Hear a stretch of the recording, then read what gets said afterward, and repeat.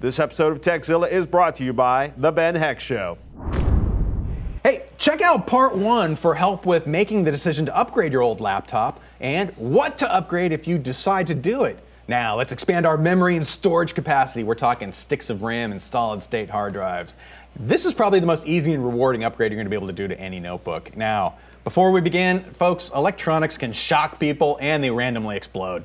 So prior to working on the guts of your laptop, always unplug it from the wall, turn it all the way off, and then remove the battery. That's important.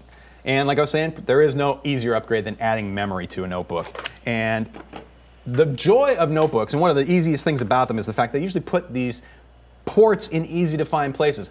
Dedicated access ports for getting at things like memory, hard drives, other parts like that. Generally speaking, easy to install and remove these parts, and if you're buying memory, you even get to use smaller size parts than you might be used to on the PC side of things. And essentially when we're talking memory as well, similar to your computer, you want a matched pair for a notebook if you're going to go with 2 sticks. So if you pop open your notebook and find that in the access port on the bottom side where your memory is located, and we've got that in there.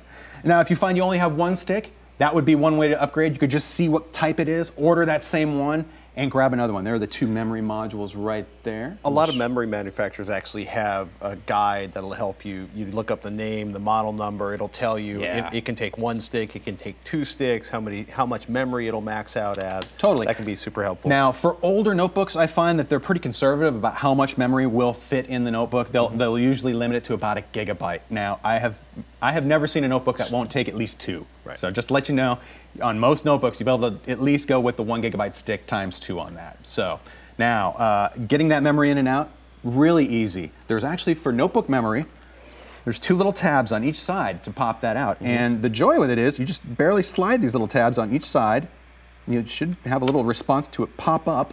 And then once it does, you remove these as such, straight out, replace it with the module, same orientation, watch for the notch. That goes right back in as such. The trick being, your memory inside the computer. Trick being, you just kind of leave it there and then you give it a gentle press down. Once it's in the slot, you just press it down and it locks itself into place.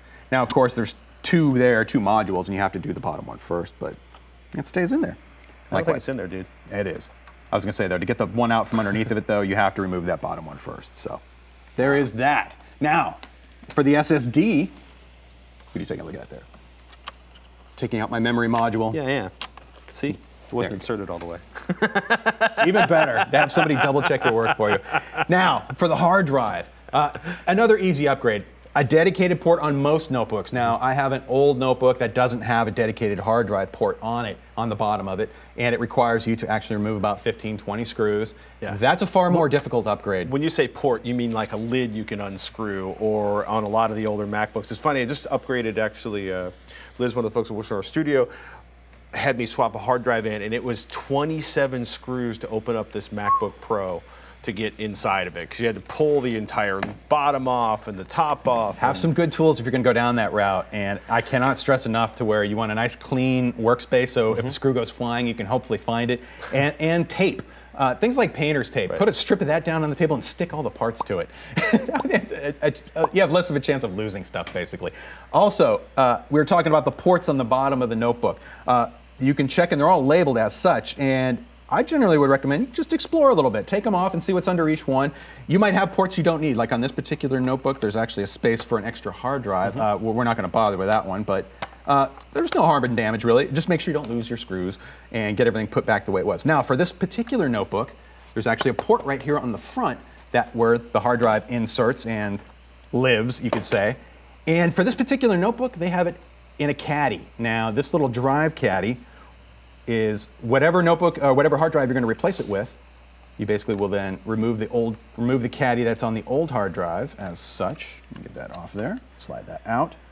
Caddy being just the holder for the new drive. And in this case, our SSD will slip right in the way it was. There's some screw holes on the side. We just add that to put our fasteners back in. Drive is in the same orientation. In this case, this is the outside of the drive. The connectors are on the inside of where the connector, or how it slides in, and as such, To reinsert it, these literally just slide right back in.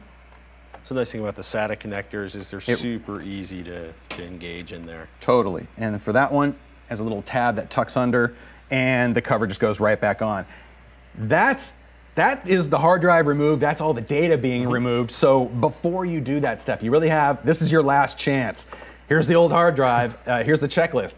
Did you go through the BIOS and make sure it's upgraded on the old computer? Right. Do you have your data backed up off this drive? For the new operating system, if you're gonna go with Windows 7, Windows 8, Linux, whatever, basically have those files ready to go and create a USB installer for your favorite operating system. I don't care if you're using Linux or what. This one happens to be Linux Mint.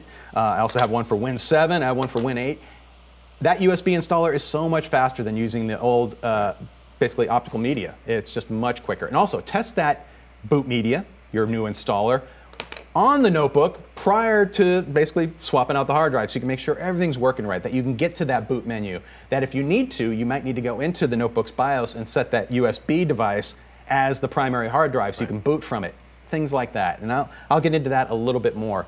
Now, with the drive installed, the cover replaced, basically you're going to end up with an old notebook hard drive and what to do with that. And one thing I can suggest, if you know anybody with a PlayStation 3, go ask them what size their old hard drive is, and these are great for doing an upgrade on an old game console. Otherwise, get yourself an external enclosure, put this sucker in an external enclosure, and you just gave yourself a nice external drive that can be powered off a USB port.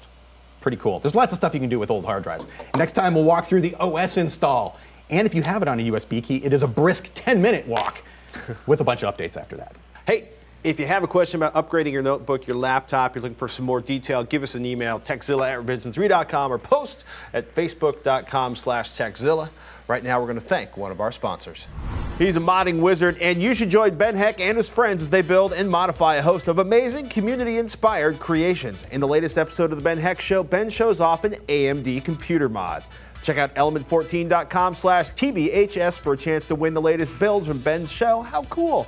And be sure to watch new episodes of the Ben Heck Show each week right here at revision3.com/TBHS.